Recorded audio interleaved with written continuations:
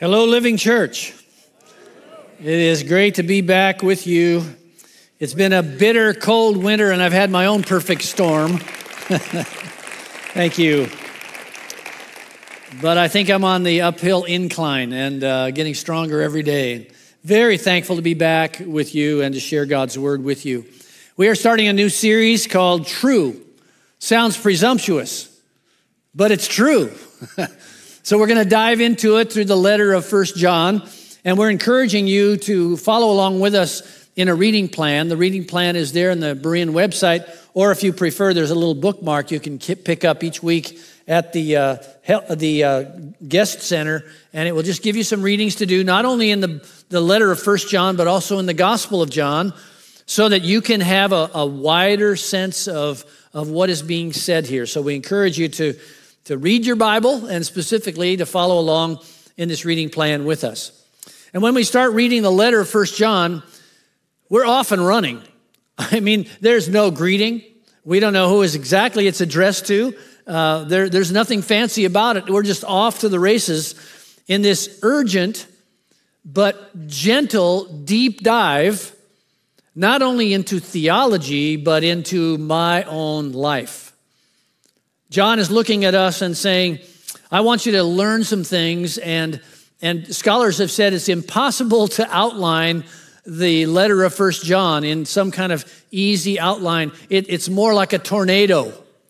It just keeps spiraling up, and the same things keep coming back around each time. So the Holy Spirit must have thought it right that John should repeat these important things. Today we're going to read just 12 verses, and as we read those verses, there are three absolutely essential pillars of theology that you need to understand. For example, we're going to talk about the identity and nature of Jesus Christ in something called the hypostatic unity of Jesus Christ. We'll get to that. Secondly, we're going to talk about the extent and the nature of sin. And thirdly, we're going to talk about the extent of the atonement in a big word called propitiation. Now, don't let all the vocabulary scare you away, because John puts it in simple street language. And so if we master this language, we're going to have some great footholds to take us through the rest of the letter. And it's all woven into this personally piercing, invasive self-examination so that we can be lights in our world. And the question that's going to be asked of us over and over and over again is, do I believe and do I live the truth? So if you're able to stand this morning, would you stand with me as we read God's word, the first 12 verses of the letter of 1 John. That which was from the beginning, which we have heard, which we have seen with our eyes, which we looked upon and have touched with our hands concerning the word of life. The life was made manifest, and we have seen it and testified to it and proclaim it to you, the eternal life, which was with the Father and was made manifest to us. That which we have seen and heard, we proclaim also to you, so that you too may have fellowship with us. And indeed, our fellowship is with the Father and with his Son, Jesus Christ. And we're writing these things so that our joy may be complete. This is the message we've heard from him and proclaimed to you, that God is light, and in him is no darkness at all. If we say we have fellowship with him while we walk in darkness, we lie and do not practice the truth. But if we walk in the light as he is in the light, we have fellowship with one another, and the blood of Jesus, his Son, cleanses us from all sin. If we say we have no sin, we deceive ourselves, and the truth is not in us. If we confess our sins, he is faithful and just to forgive our sins and to cleanse us from all unrighteousness. If we say we have not sinned, we make him a liar, and his word is not in us. My little children, I'm writing these things to you so that you may not sin. But if anyone does sin, we have an advocate with the Father, Jesus Christ the righteous. He is the propitiation for our sins, and not for ours only, but also for the sins of the whole world. This is the word of God. You may be seated. There's a video series out there on the web that is called The Americans, and it's a spy drama that is set in the Reagan era of the early 1980s. And it's about Philip and Elizabeth Jennings, who are two normal-looking Americans, and they have two normal-looking teenagers, and they have a travel agency in Falls Church, Virginia. But everything about their life is fake because they are two highly trained KGB agents from Russia. And they were highly trained and not have any accent and know all about America, and they live in this country, and everything they do has a hidden agenda. And every relationship they have is phony. It's somehow laced with spying on people, and even their marriage is a sham. Everything about them is just shallow. It's surface because they serve another loyalty. Now, John is going to attack this kind of thing not only in other people, but also in me and in you. Am I for real? Are my motives clear? Do I walk in the light? And John wants us to be able to identify what is true versus what is fake. He wants us to know what's authentic versus what is counterfeit. And not only because of outsiders who creep into the living church, but also within myself and my own self-examination. So let's talk about some things that are true that John wants us to know about. And it begins with what I call true solidarity. I was going to use the word unity, but that's not quite strong enough. If we're in unity, sometimes it means we just agree with someone and we'll go along with it. But solidarity means kind of linking arms with fellow marchers and marching across the bridge or marching in demonstration, that I am totally committed. I'm all in solidarity with others who believe the same thing that I believe. John here is talking about solidarity in the form of fellowship. He says in verse 3, so that you may have fellowship with us as we have fellowship with the Father and the Son. He's talking about there needs to be a true belief about Jesus Christ. There needs to be a core solidarity about who he is so that the living church can have true fellowship with each other. In fellowship here, we're not talking about red punch in the fellowship hall. We're talking about true koinonia, feeling absolutely one with others who believe the same thing. And John is going to say what I'm talking about is solidarity of the apostolic testimony. You see, there's a true testimony that's been passed down through us. And John is saying, I want you to have fellowship with us, the us meaning the apostles. Because we're the ones who have seen and heard and looked upon and touched who Jesus really is. And these apostles are proclaiming the truth about Jesus. Listen to how John starts his letter. He says, that which was from the beginning. What does that bring to your mind? Genesis 1:1, in the beginning. Postulate any beginning that you want to start. Any place you want to start. Go back as far as your mind can take you.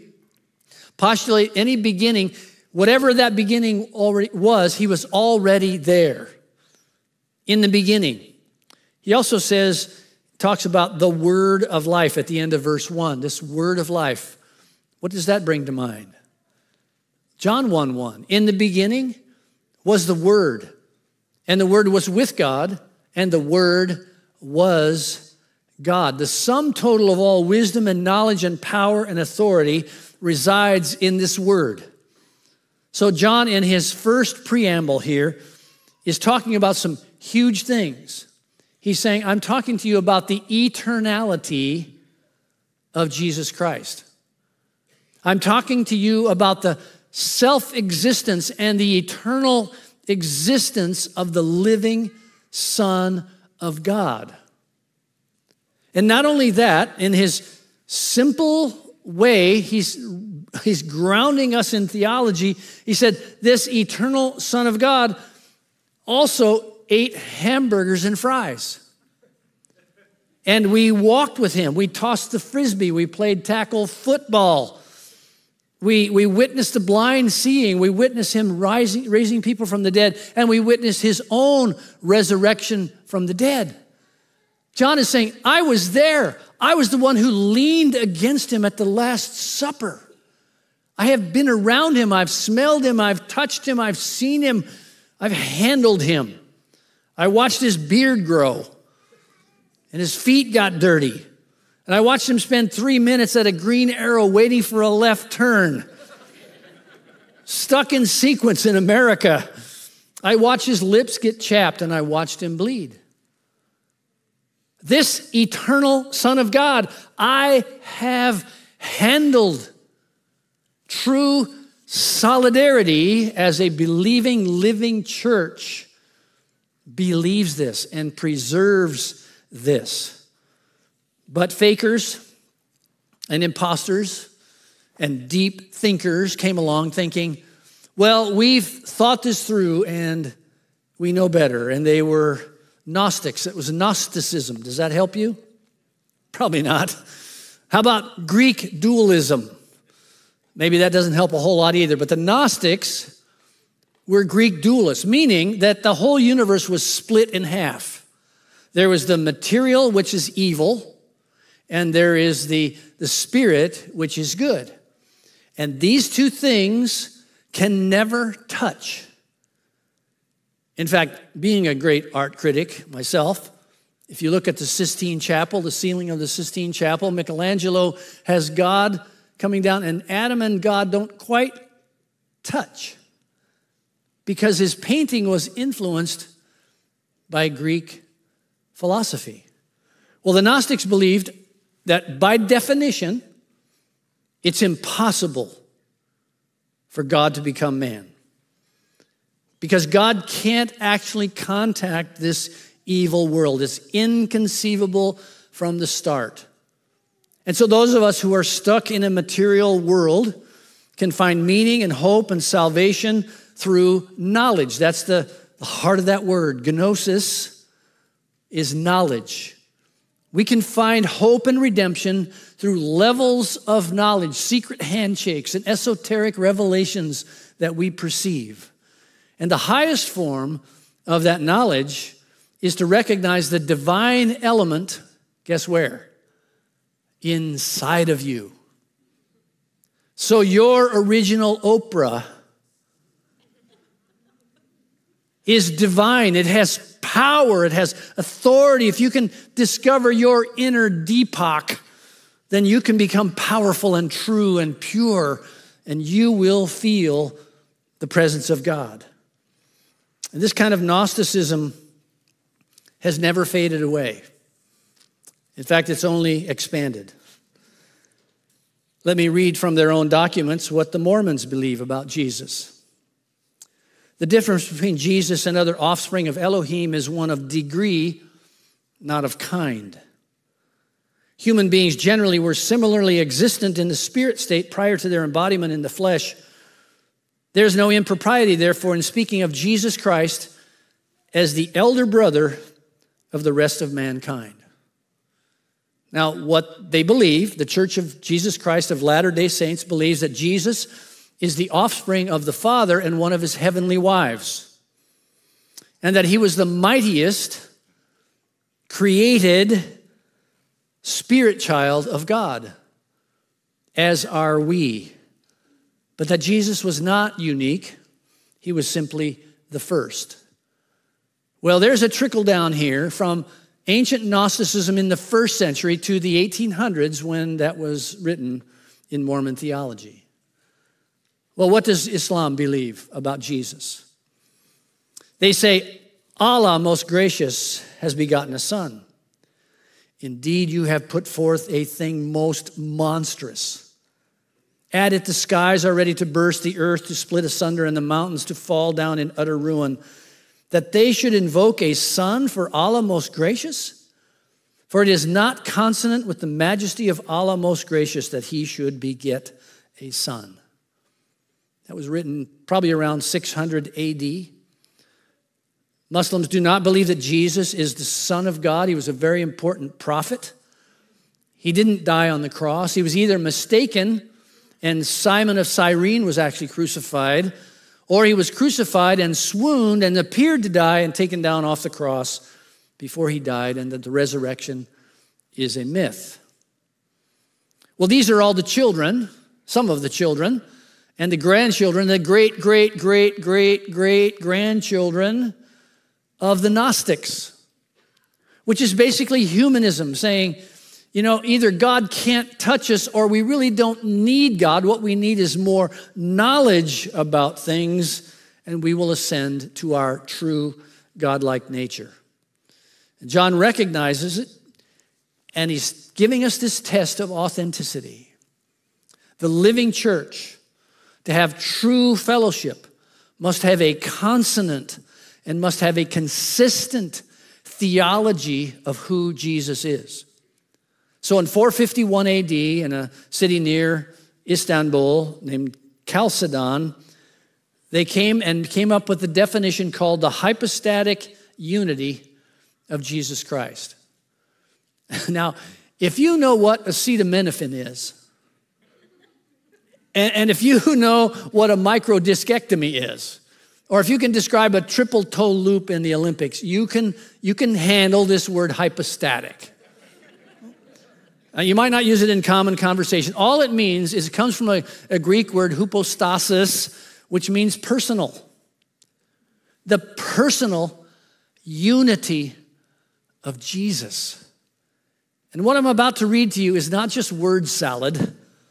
This is the definition they came up with, trying to build a boundary around when you start running off the rails about who Jesus is. Listen to these words. Jesus is in two natures without mixture, change, division, or separation. The difference of natures not being removed by their union, but rather the propriety of each nature being preserved and concurring in one person. So that he is not divided or separated into two persons, but the only Son, God, the Word, our Lord Jesus Christ, and one and the same person. Now, you may not get all of that, but get verse 1. That which was from the beginning, which we have heard, which we have seen with our eyes, which we have looked upon and have touched with our hands concerning the word of life. John brings it down and said, that guy that I touched and saw and walked with and who bled on the cross, he is the very God, a very God in human form. We as the living church need to nail this down. This is still under attack by every other cult and religion, and by progressives who come within the church saying, you know what, it really needs to be Jesus plus something else. And you need to have solidarity with Jesus Christ and with the living church by having a radar to test what you are hearing, to basically ask one question: how do they describe who Jesus is? That needs to be core theology. He is the eternal life, the same person who ate and slept and drank and bled. And that's what John is going to say over and over in his letter. And he says it in these first 4 verses. Then he brings us to another truth, and that is true reality. If there's anything I've learned in life, and especially in leadership, it's that if you don't clearly define the problem, you'll never find a solution. If you don't describe and diagnose what's really wrong, you can never fashion the solution or the healing for it. Up until recently, I was driving an older BMW SUV, and I loved that car because it had a heated steering wheel. I mean, if there's ever anything that should be obvious, is a heated steering wheel. But this car had a bunch of ghosts and gremlins in it. And I kept fixing it because I liked the heated steering wheel. And so I replaced gaskets, and it had a misfire in it somewhere. And I had it diagnosed 3 different times, even by BMW, and everybody went, well, we don't know what this is for sure. It could be this, it could be that. So like any shade tree mechanic, I threw parts at it. You know, I got a fuel pump and a fuel filter. I checked out the transmission. I put in a new crankcase ventilation system and checked the spark plugs and did all I could, and nothing ever changed. So finally I got sick of it and I sold it. Actually, I sold it 3 times. In full disclosure, the first 2 guys who bought it brought it back within a week and said, no, I'm not interested anymore. Give me my money back, which I told them I would do. But finally a third creative mechanic came along and said, I want this car. And I was glad to see it drive down the block and out of my life. I could never find out what the problem was. So I couldn't apply anything to fix it. And the story of human nature and the story of human life is that we often misdefine what the true problem is. And John is about to identify and describe the deepest problem of humanity. The deepest problem in politics, the deepest problem in your family of origin, the deepest problem in your spouse, and the deepest problem in me. And we must grasp this absolute truth about reality. A newspaper in the early 1900s ran an editorial saying, we would like you to write your response to this. What is humanity's greatest problem? G.K. Chesterton wrote back a 2-word answer. He said, I am. And that gets at what John is talking about. He says in verse 5, God is light, and in him is no darkness at all. God is absolute purity. He's absolute holiness. There's no grading on the curve in God's character. God is absolute light, but I want to dodge into the shadows. I don't like to live under the white, hot conviction of his holiness and his voice. And John is saying, let's make one thing perfectly clear before we start diagnosing, that God is light.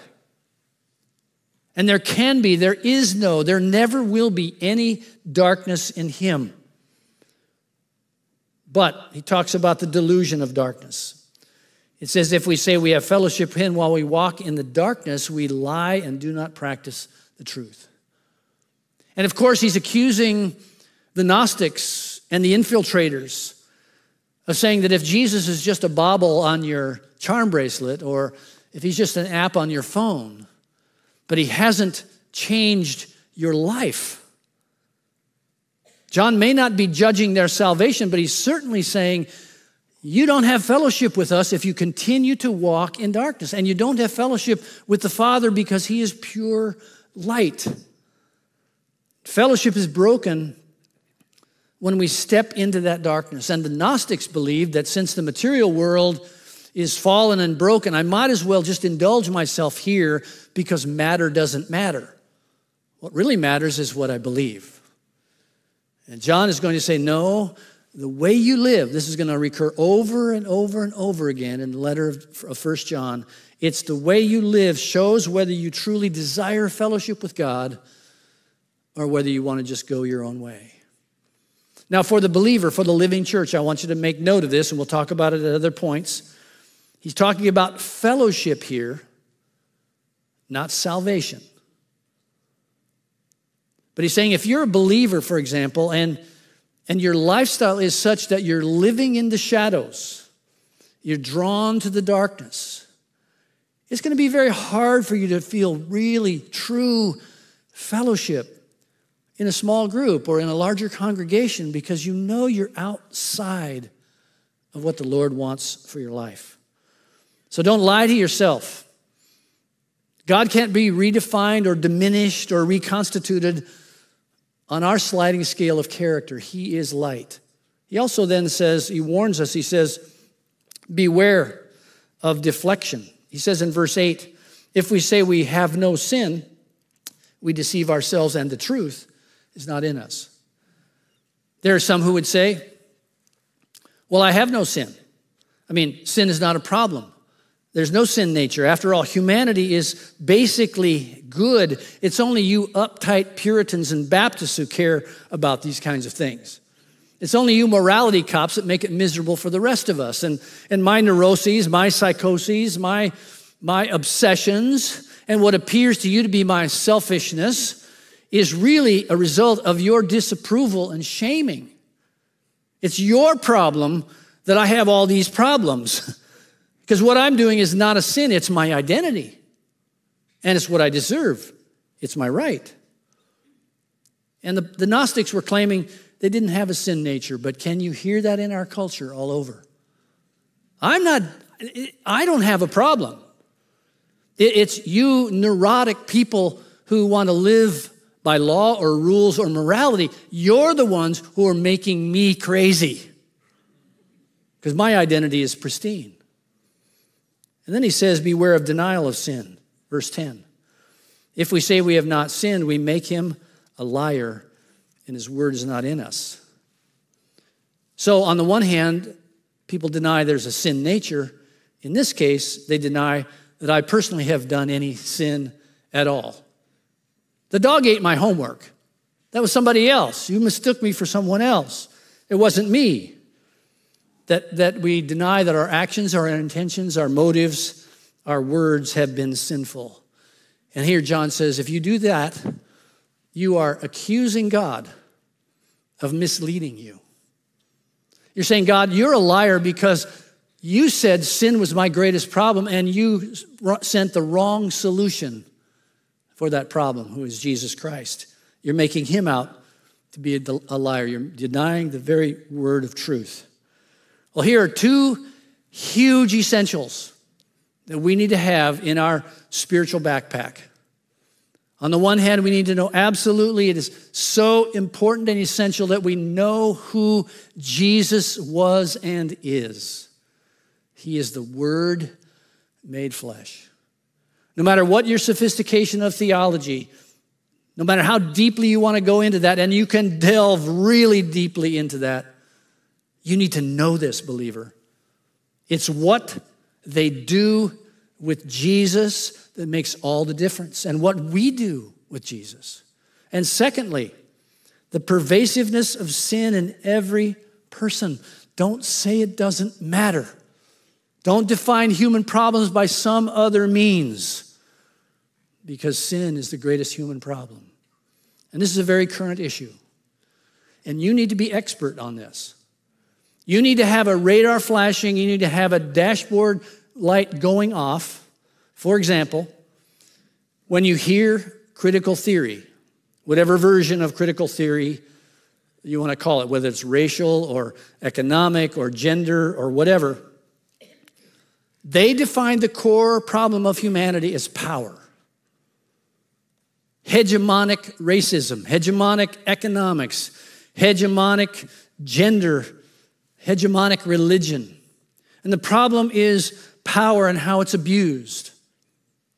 Now, any thinking Christian must agree that when sinners congregate, things get even worse. And there are systems that do need to be dismantled. There are things that are oppressive. There's no doubt about that. But here's the problem. They define the problem as being that class, that gender, that religion, that sex, that race. They are the ones who are the problem. And what we need to do is switch that class or that race with another one that is somehow pristine and pure. And that will only lead to chaos. Why? Because we've defined the problem wrongly. Because, every time you elect somebody, you elect a sinner. And what this world needs is redeemed people with a new heart. And hopefully they could get together in something called the living church and set a new dynamic for the world that has the fruit of the Spirit as its essence and its fragrance. But it will never be solved by switching the power dynamics. And something should be clanging in your mind. Maybe not about politics or how they all define this or the intricacies of all these theories, but you ought to have an alarm going. They have not defined the problem properly. Therefore, there can be no solution. John is talking about the core problem. And it's all about theology. It's about a worldview.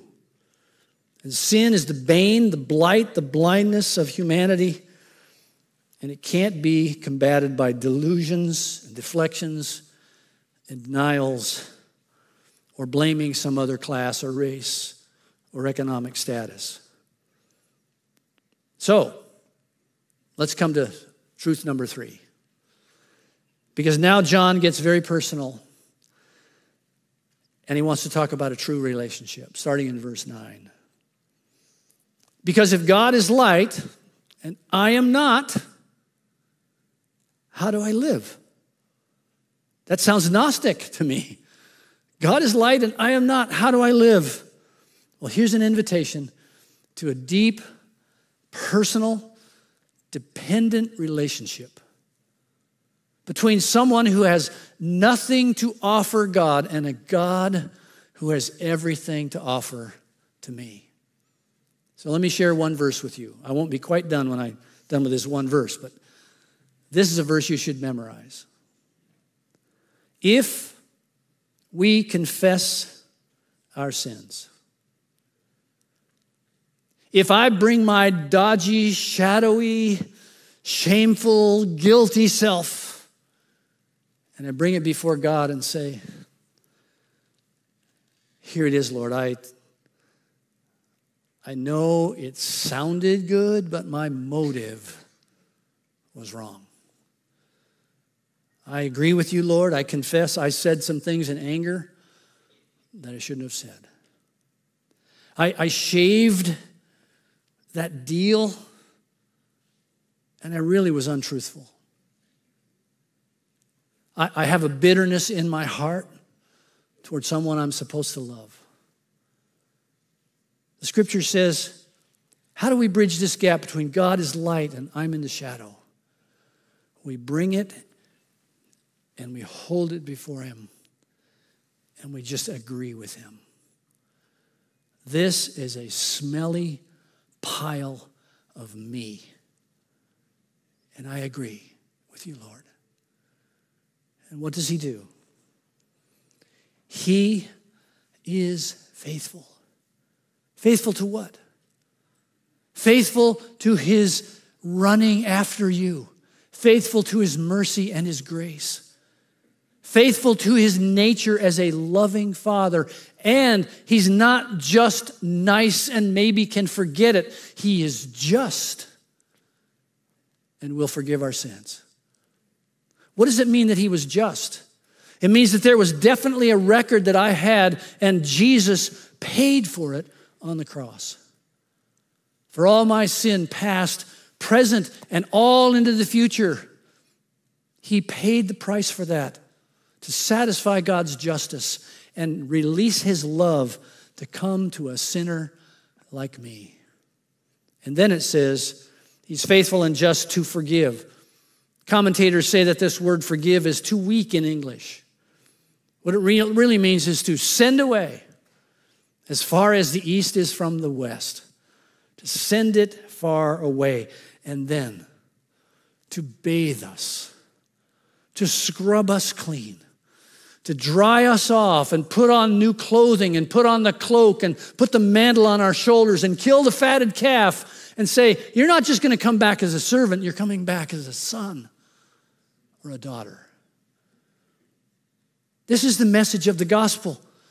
This is about the true relationship, knowing who Jesus is and what he did, knowing how smelly I can be in my sin and dodginess.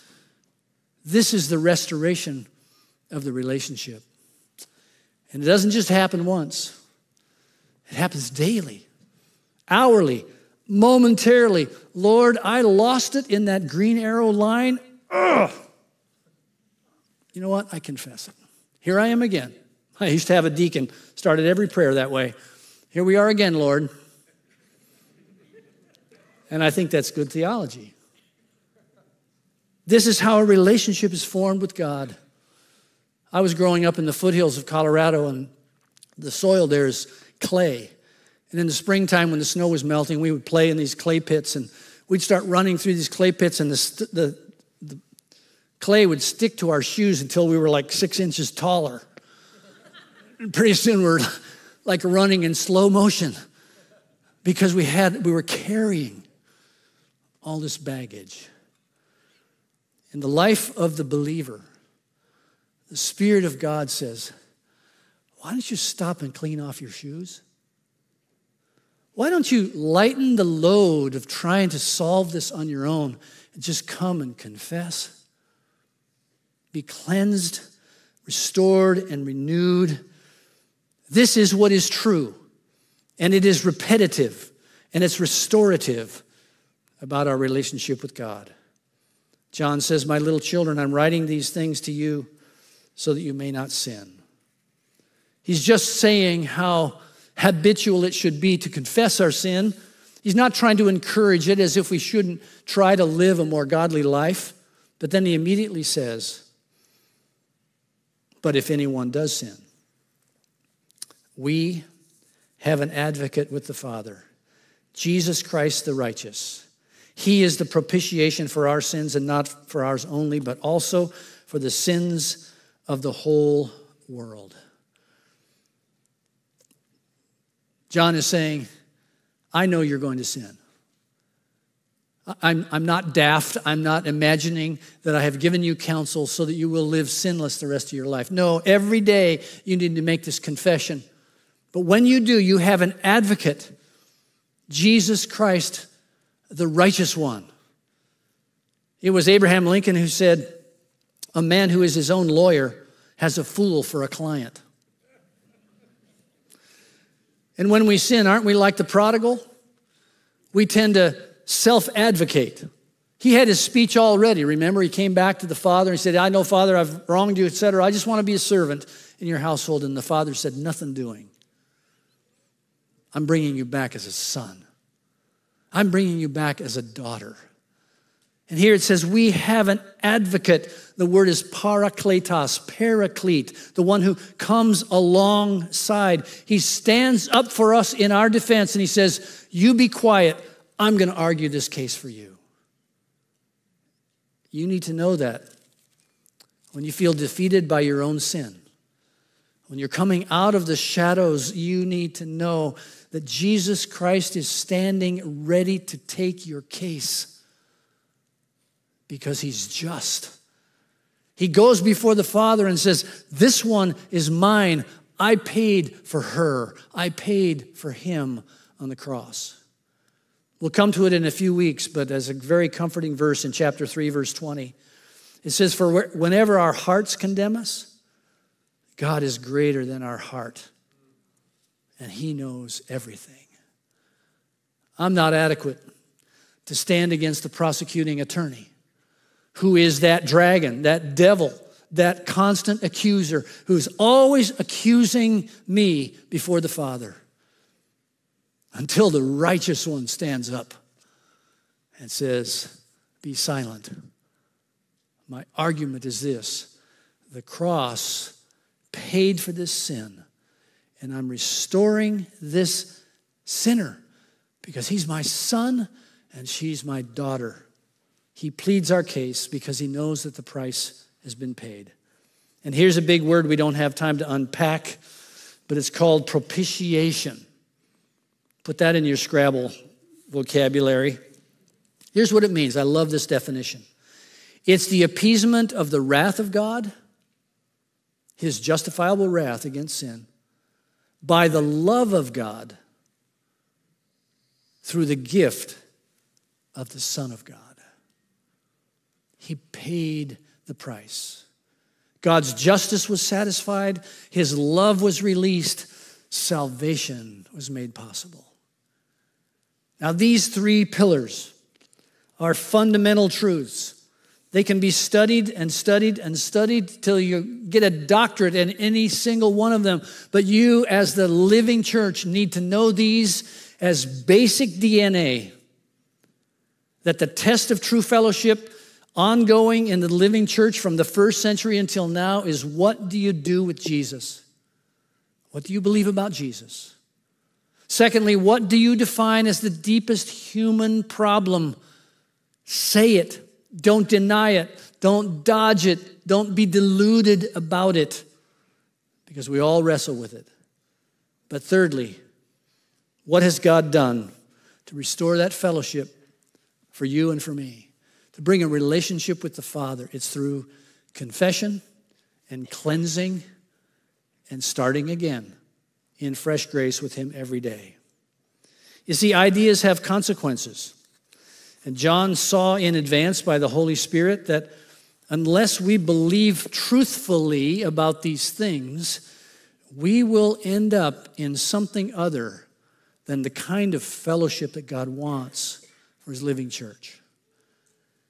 This is all around us, friends. It might have felt like a little bit of a theology class today, but these things are pressing in on the living church.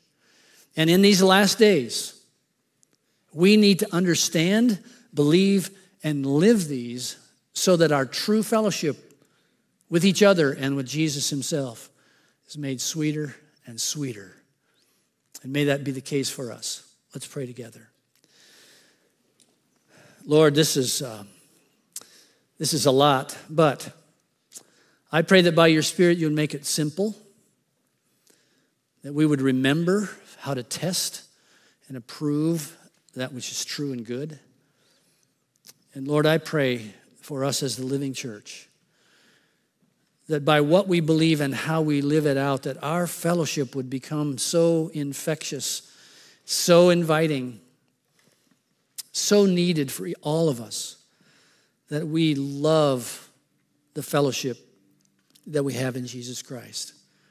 Thank you for what we've experienced this morning. Thank you for your love and grace to us to give us our Bible in our own language that we can understand. And thank you for the Spirit of God who drills it down into practical life for each of us. We pray this in Jesus' name. Amen. I hope you will join us in our little reading program that we have to help you understand the Word in unsupervised reading of the Bible and meditating on it. I know you'll have many questions. I didn't answer all the questions today, but read the Scripture and meditate on it. We want to thank you for worshiping with us today, and maybe you came and there's a burden on your heart. You'd love to have someone pray for you today, and just take your name to heaven's throne and pray for you. We'll have a prayer team down here in the front. They'll meet with you. You can register that on our website too if you go there. Or there's a space across the commons where you can find a quiet spot to pray with servants who will pray with you there. Thank you for worshiping with us, and God bless you.